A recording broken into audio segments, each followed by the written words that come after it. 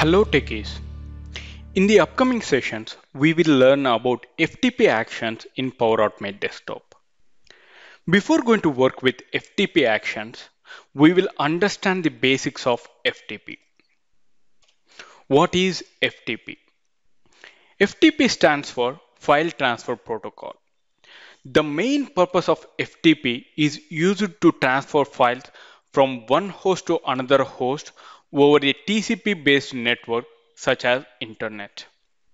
FTP is a client-server protocol that relies on two communication channels between client and server. It's a command channel for controlling the conversation and a data channel for transmitting file content. Alright, now we will see how this FTP works. A user typically needs to log on to the FTP server, although some servers make some or all their content available without login also. This kind of model will known it as Anonymous FTP. The client initiates a conversation with the server when the user requests to download a file. Using FTP, a client can upload, download, delete, rename, move, and copy files from one host onto the server. FTP sessions works in two modes. One is active mode, another one passive mode. First of all, we'll see what is active mode. After a client initiates a session via command channel request, the server creates a data connection back to the client and begins transferring the data. This kind of mode we'll call it as active mode. Whereas passive mode, the server uses the command channel to send the client the information. It needs to be open a data channel. In that case only, it will work to transfer the files to the server. Because passive mode had the client initiating all connections, it works well across firewalls and network address translation gateways. Alright, now we'll see what are the several types of FTPs that we have. If you see, there are several different ways an FTP server and client software can conduct a file transfer using FTP. One is Anonymous FTP. Second one, FTP Secure, that we will call it as FTPS. FTP over explicit SSL or TLS. Another one, Secure FTP. Alright, we will learn about these FTP types in detail one by one. First of all, we'll start with Anonymous FTP. This is the most basic form of FTP. It provides support for data transfers without encrypting the data or using a username and password. It is most commonly used for downloaded material that allowed for unrestricted distribution. It works on port password protected FTP. So whenever you're going to work with this Anonymous FTP, sometimes based on the credentials like basic authentication or anonymous authentication, you have to provide username and password. This is also a basic FTP service, but it requires, as I said, it requires a username and password, though the service might not encrypt or secure. So this will work on the port 21. This is all about the Anonymous FTP. Now, second one, FTP Secure. We'll call it as FTPS. Sometimes referred as FTP Secure Socket Layer.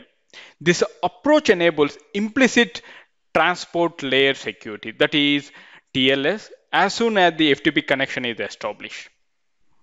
FTPS was initially used to help enable a more secure form of FTP data transfer.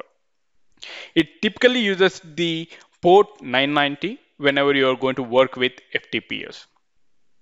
Now, the third one, FTP over explicit SSL or TLS.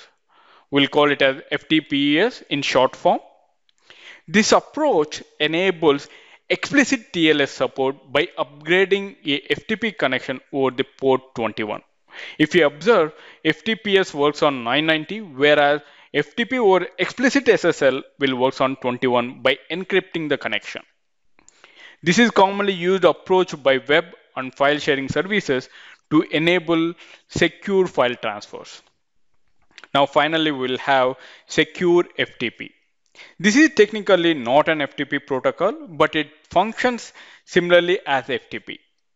Rather, SFTP is a subset of the secure shell, that is SSH protocol, that runs over the port 22. SSH is commonly used by system administrators to remotely and securely access systems and applications. And SFTP provides a mechanism within SSH for secure file transferring. These are the different types of FTPs that what we have. All right. Now I have created an FTP on my local server. I will show you that. I'm going to access this by using FTP colon 192.168.1.6. As a basic requirement, whenever you are going to work with FTP actions, you require file transfer protocol server. Okay, then in that case, it will ask you to provide username and the password. I'm going to give my FTP user and I'm going to provide the password. And then I'm going to click on log on. If you see over here, once I have entered into the FTP, I'll find all the details like directory and the file name and what are the directories are available inside the particular FTP server. Okay, this is the FTP server which I'm going to use for the upcoming sessions of the FTP while I'm going to work with different FTP actions. All right. Now I will show you what are the different FTP actions that we are going to work in the upcoming sessions. You can see over here in the action span that I'm having FTP.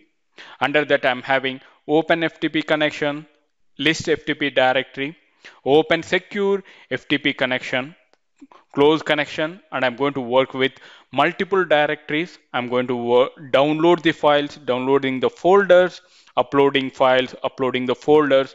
And you can see there are a lot of actions that we have that we are going to work with FTP actions in the upcoming session.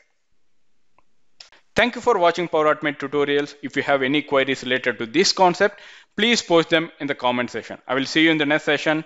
Till then, bye-bye. Have a wonderful day.